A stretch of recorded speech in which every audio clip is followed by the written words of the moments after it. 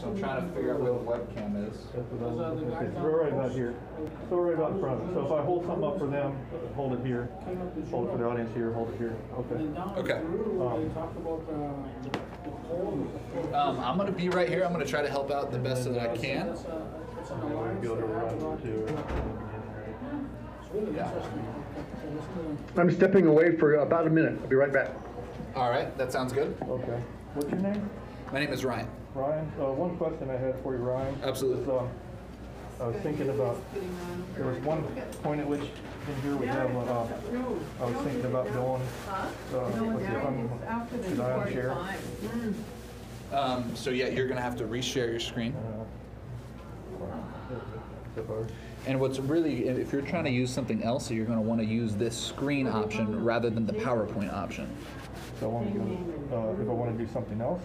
Yeah, so screen is going to allow you to, like, you know, go to Google and other stuff like that. So this is where I want to run the slide. Okay. So right now we're seeing there. Yeah.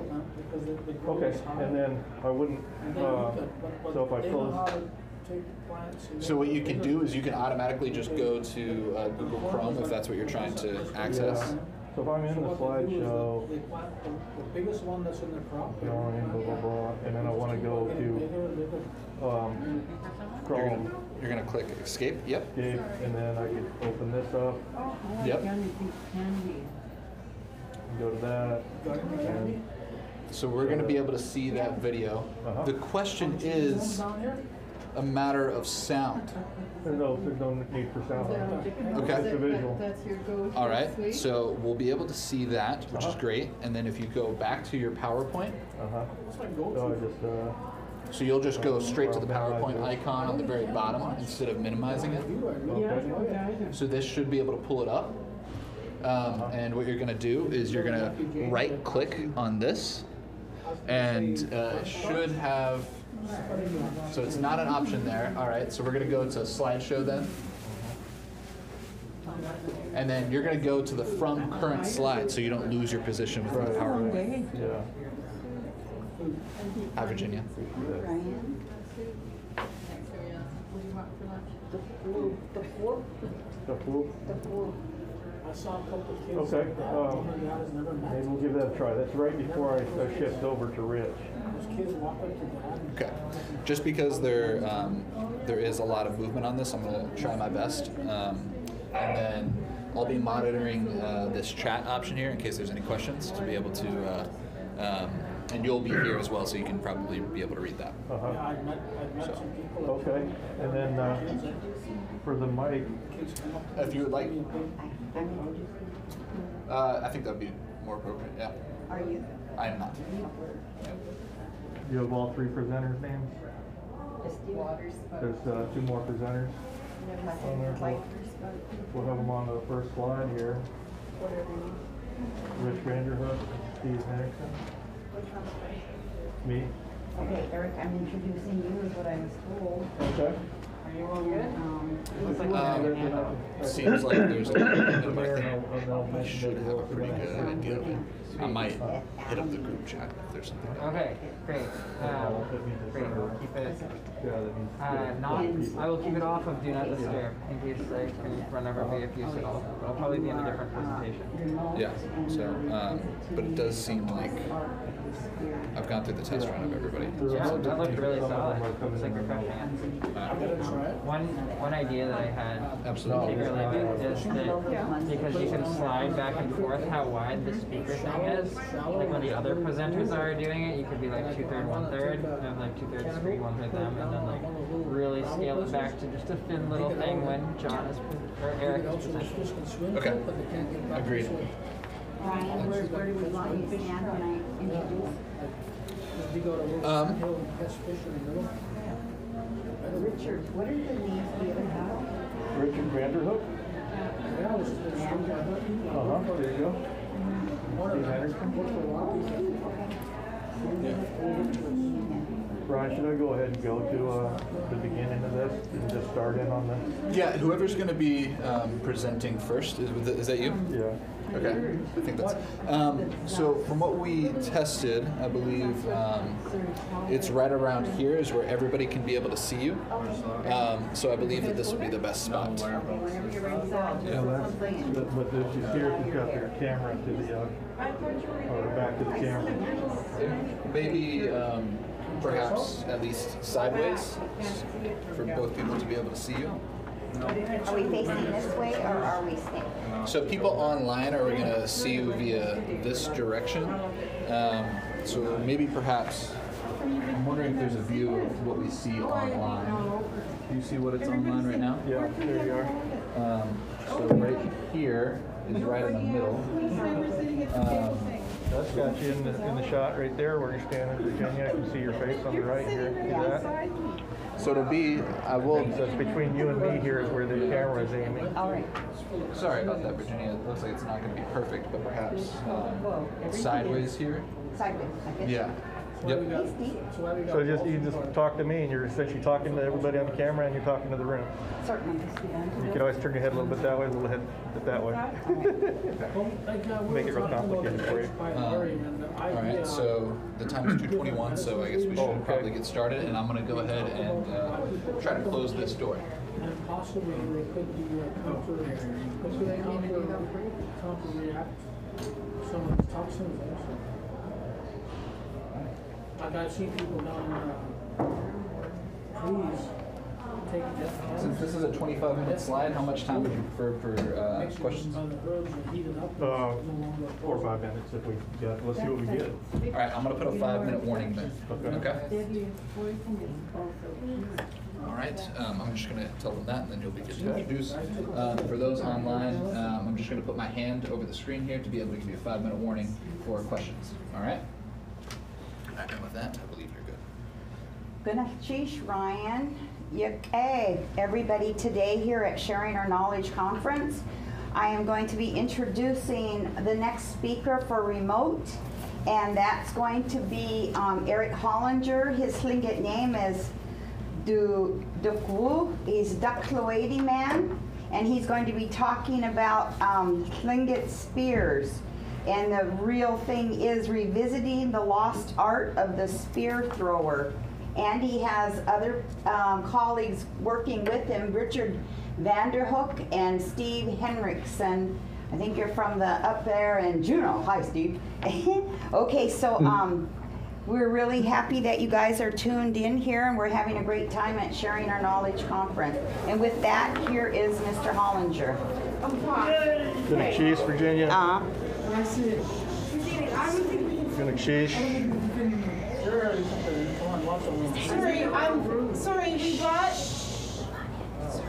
We brought the middle school class down, but we couldn't find the bridge. But I don't know if we'll fit. We won't fit this baby. Okay. Sorry. Guys, we're going back. Good cheese. Skitin Kwan. Good cheese, Virginia. Thanks for having us here. So I will start off, and then Rich will transition in the middle, and then we'll pass it on to Steve.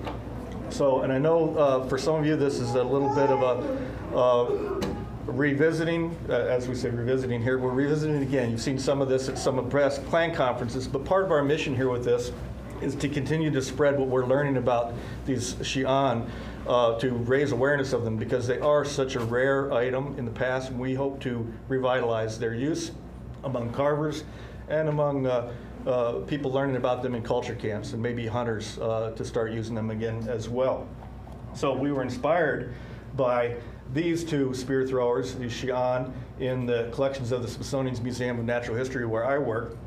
And you can see they are we able to lower the lights in the front at all? Because this is kind of just washing out the screen there. I don't know. That down, and there you go. Is that a little bit better for everybody? Great. And so you can see they're a little bit dark, but they are beautiful. Elaborately carved, inlaid with abalone shell.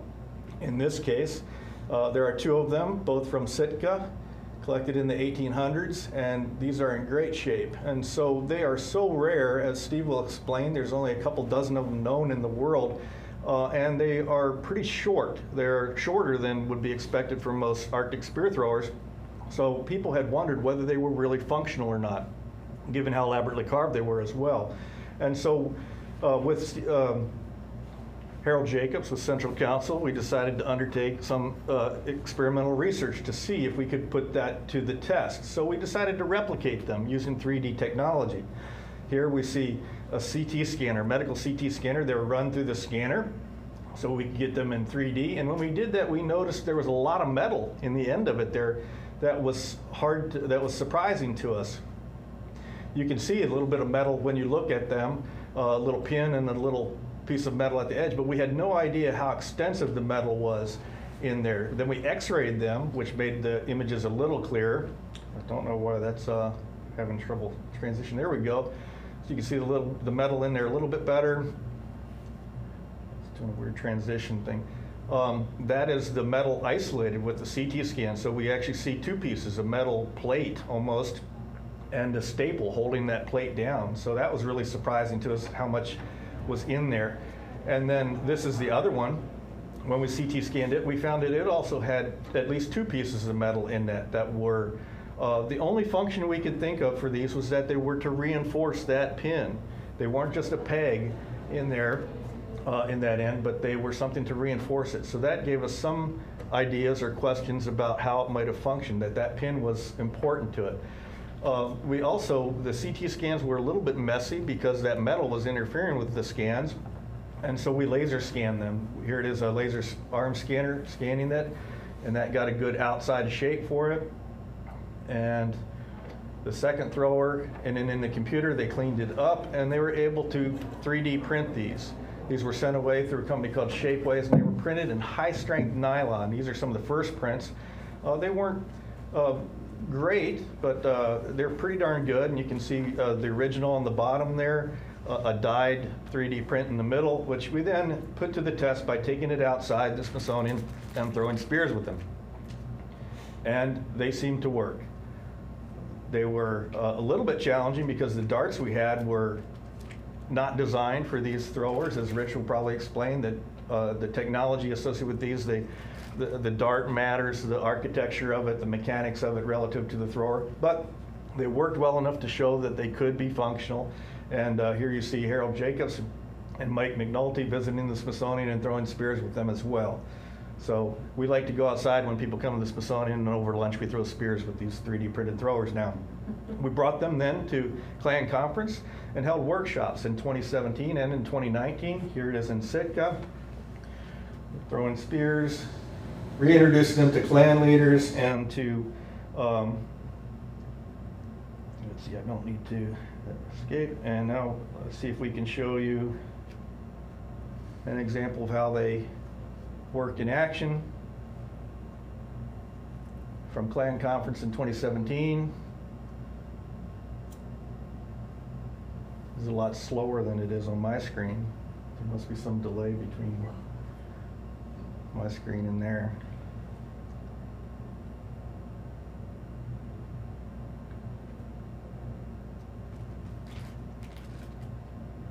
Well, since it's extra slow on there, that actually helps, I guess, with the slow motion portion of it to illustrate what it is. Okay, let's see.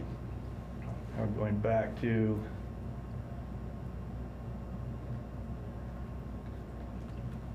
slides. And so the 3D prints, we've gotten a little bit better with the prints.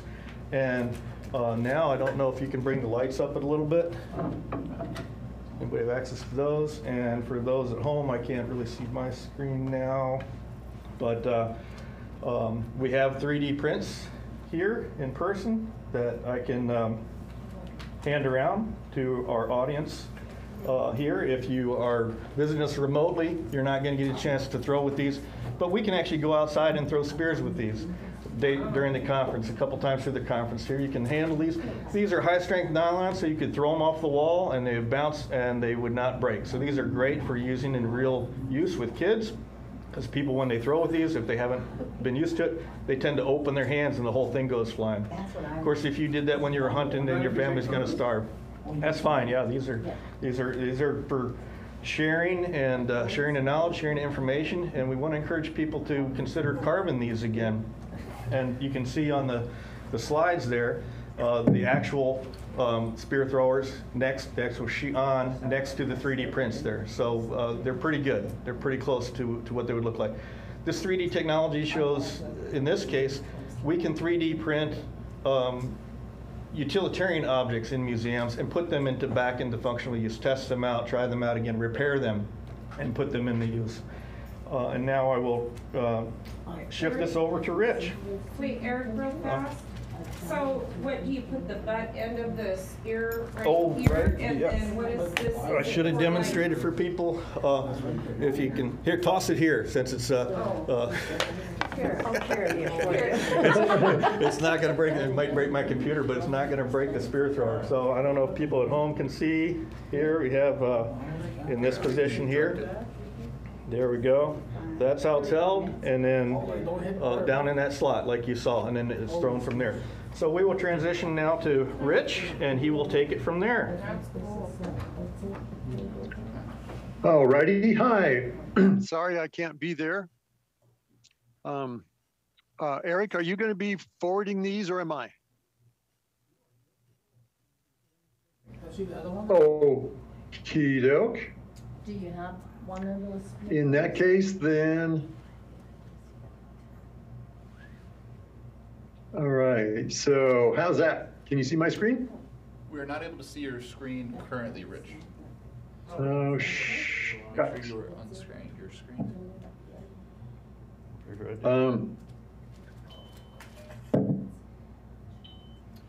Okay. So can you see anything that I've got up? We only see your name right now. Probably needs to start video and then share screen. So I would suggest unsharing your screen right now, and then start the video. Oh, here we go. I'm sorry. There we go. By doing that, now I can see share screen.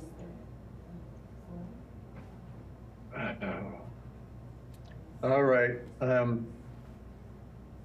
I'll be right with you. What I have to do is minimize this and this, and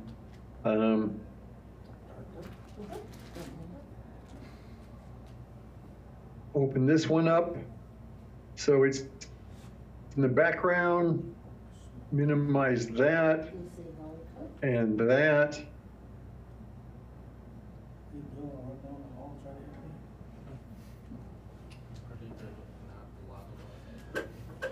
Okay, here we go, share screen. Okay, so now, are you starting to see stuff? We can see your presentation, and if you want to be able to share your face, you can as well. Oh, that's okay, it's just old and bearded. Okay, you can go ahead and share your slides, or sorry, start the presentation on your end. Okay. Alrighty, apologize for the delay. Eric showed you how the process works. We'll talk just a little bit about the physics behind it and move on into historical background.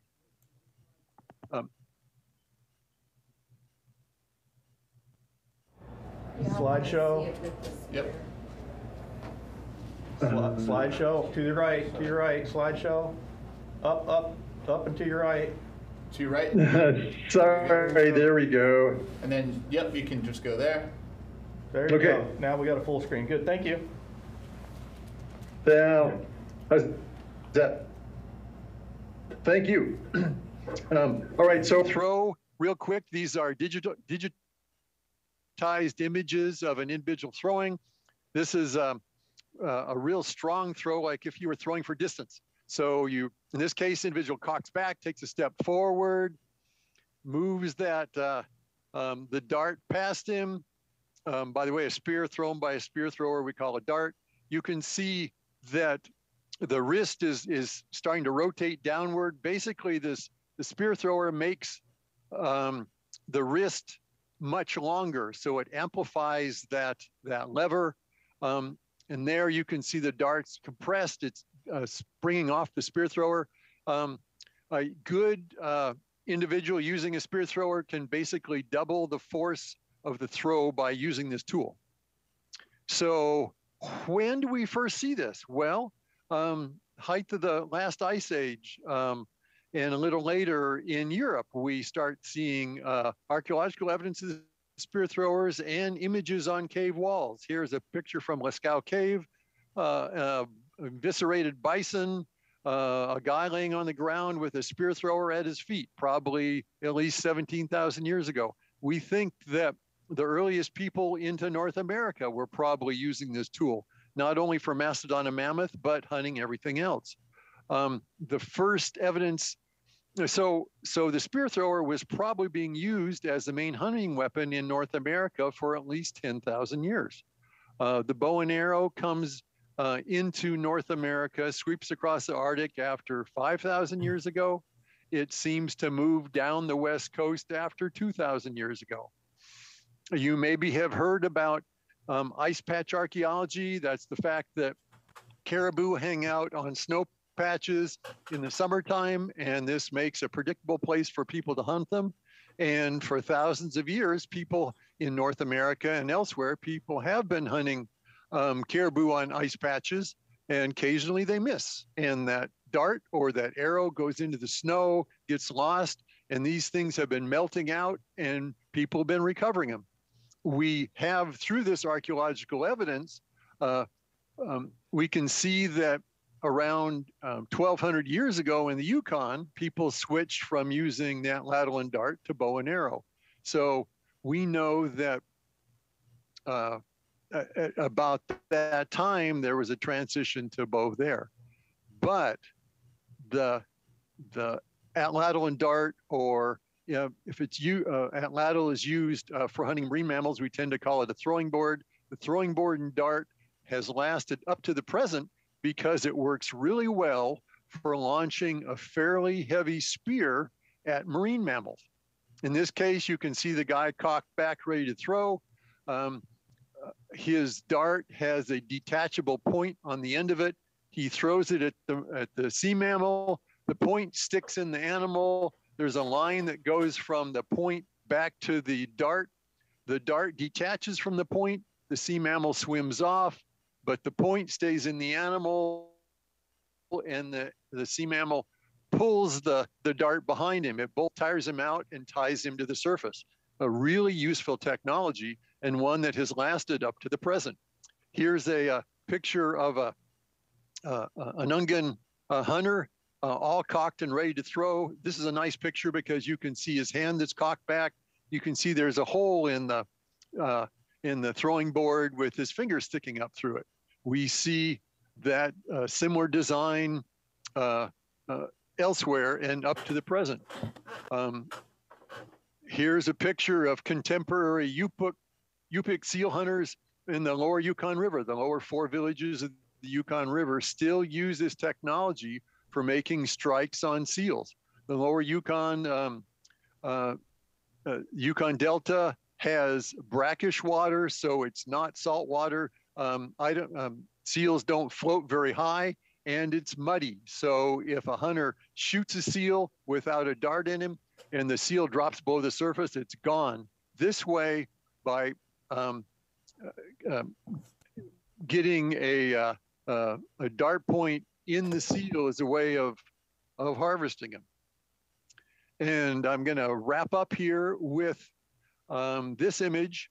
On the upper left, you have the Sukpiak or Lutik throwing boards, and there you have a similar style to the Shee with the hole for the middle finger right in the center back of the throwing board. Sometimes it goes all the way through, sometimes it doesn't. So Lutik being to the north of the Northwest Coast people, this kind of shows connection in some ways to the design of the Shee. And at this point, I'm going to turn it over to Steve to go from here.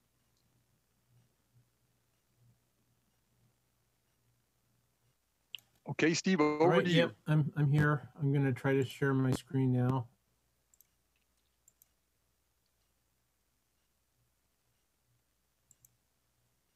Here we go.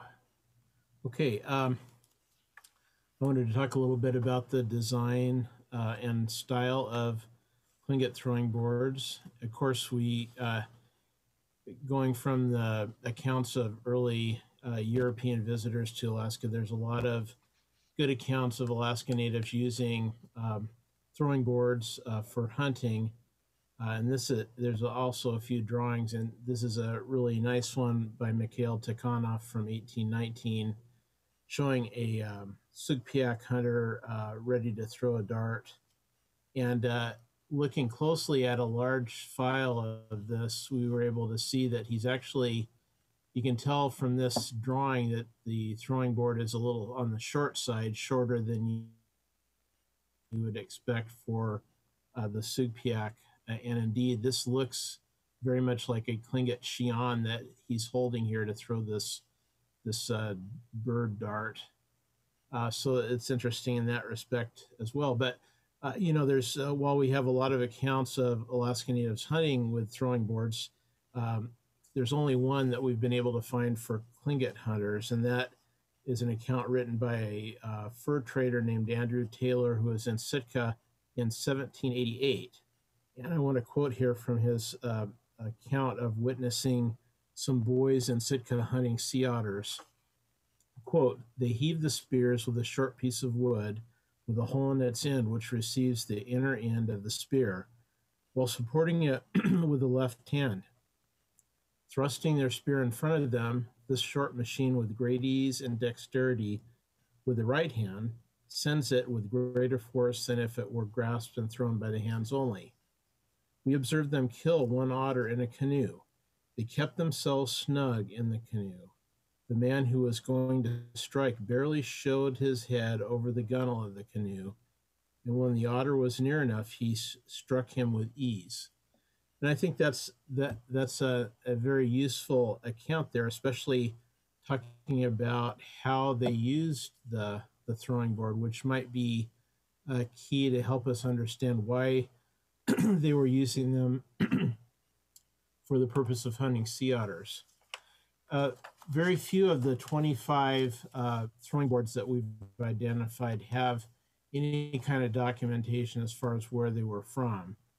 There's three in the British Museum that are the oldest as far as the collection date. They were collected by George Hewitt with Vancouver at Cross Sound between 1790 and 1795. And there's a few other documented boards, and they were also collected early during the maritime fur trade period of the late 18th century and early 19th century. And we feel that the carving on the boards is of a style that we think of as old style carving, Tlingit carving, that may have petered out by the mid 1800s. They shifted over to a more modern style. So these boards seem to have been made early, and they stopped making them entirely by the mid 1800s or so.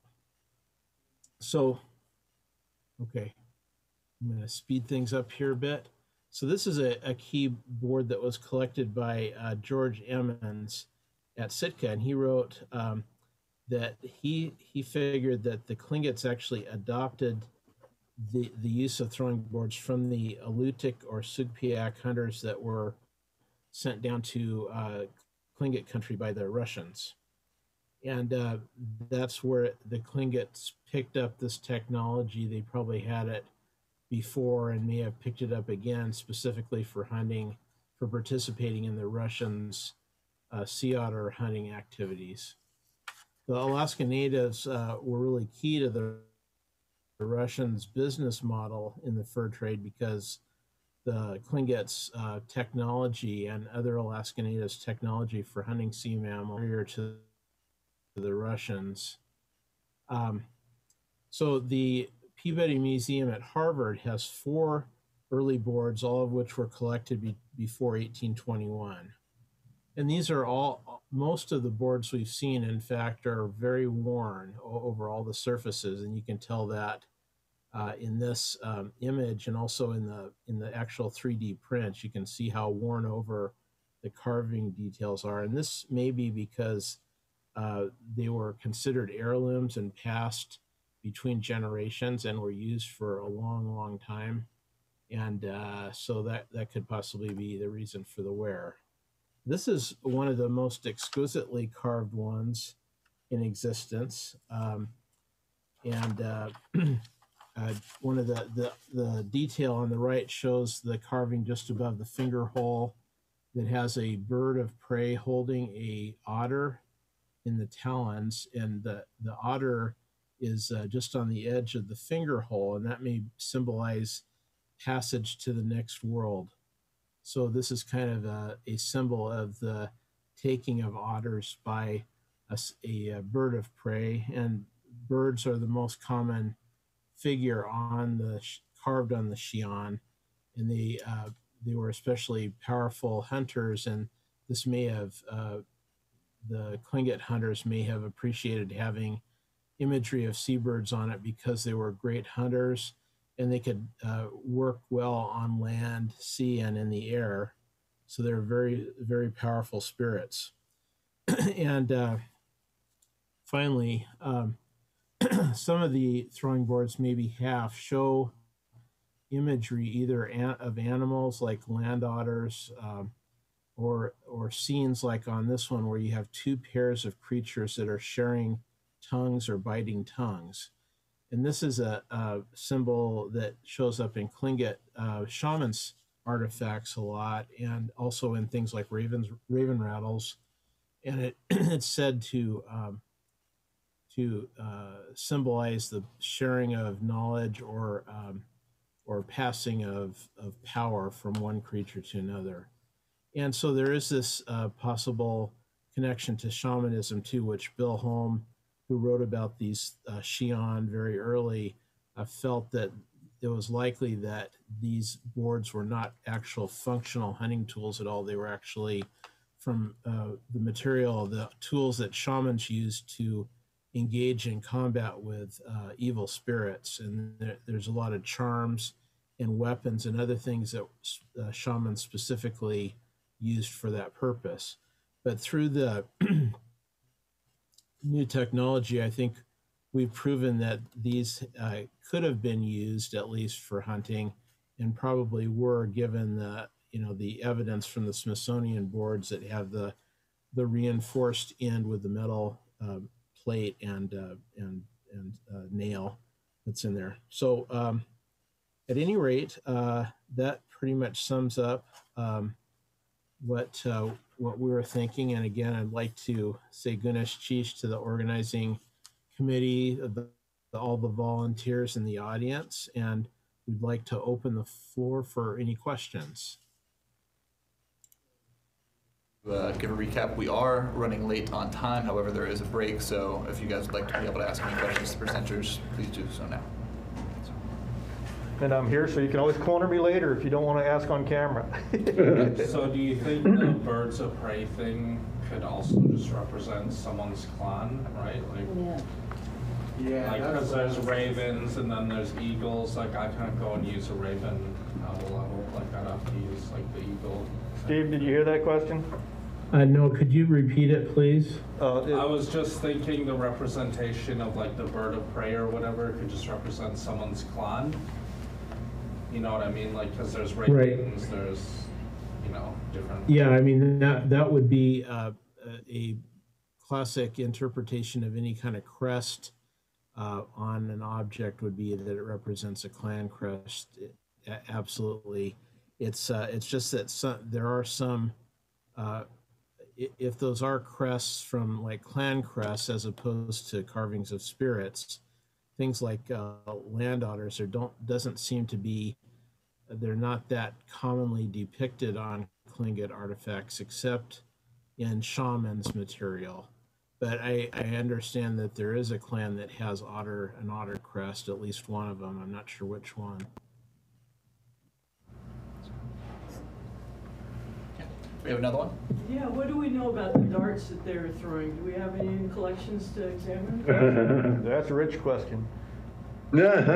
Well, we can tell you what they probably look like, but we have no examples at all that we can point to. They were probably reasonably short, probably under 4 feet, and not super heavy, but heavier than a normal arrow, because even a throwing board, even a short throwing board, manages to handle weight better than arrows do. There were some bows that had arrows that shot little harp, were like real short darts with a barbed or point on the end of them, but even a little short throwing board handles a dart better. But again, they were reasonably short. We don't have any examples. Found in the ice patches. Some of them are pretty. Well, the Yukon ice patch darts are for hunting land mammals. There's sort of a separate thing going on there, and all of them that I'm aware of, and I'm reasonably familiar with those, tend to be fairly long. There's some that are broken, so they might not look very long, but then we're only seeing part of it. Most of them are running, say, 1.5 meters to 2 meters long, so 5 to 6.5 feet or more long. There's a place called McBride Museum and then the George Johnson Museum. They have a lot of collection stuff that's hidden in the back. And our museum in Teslin is directly linked to the coast here. So we have some pretty unique stuff in there, but I haven't seen the whole collection, and a lot of stuff was brought inland. No, I'm not familiar with those.